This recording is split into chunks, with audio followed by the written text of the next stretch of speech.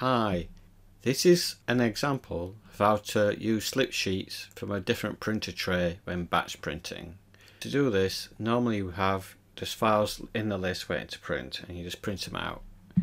Now to print a slip sheet in between, like a separator page or you call it a banner page, go into Options menu, Separator Banner Page Setup.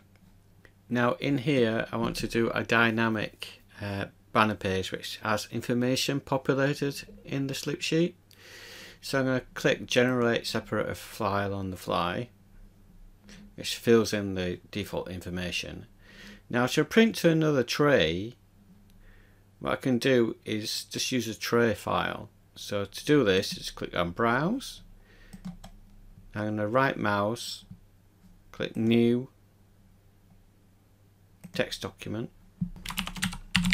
I put star.txt, and now I'm going to call this tray2.tra.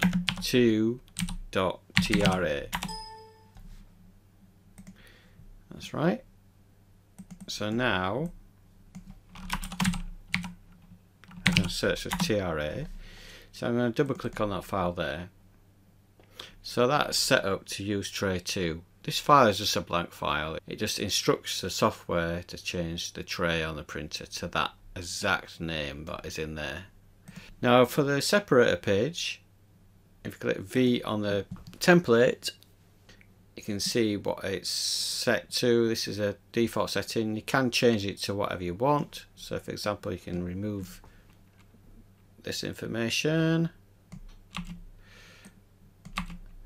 and just have that information there if you wanted to. And you can type in new information what you want.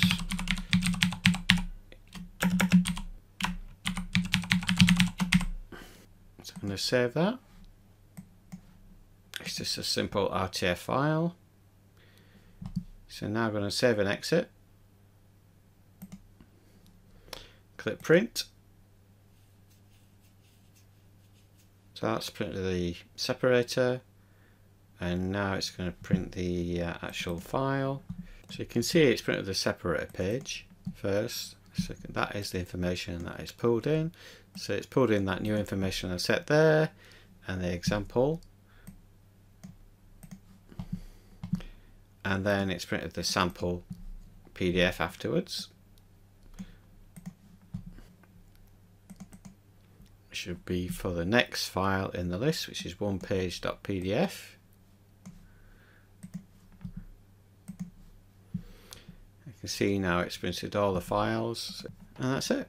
It's that simple to set up. Give it a try.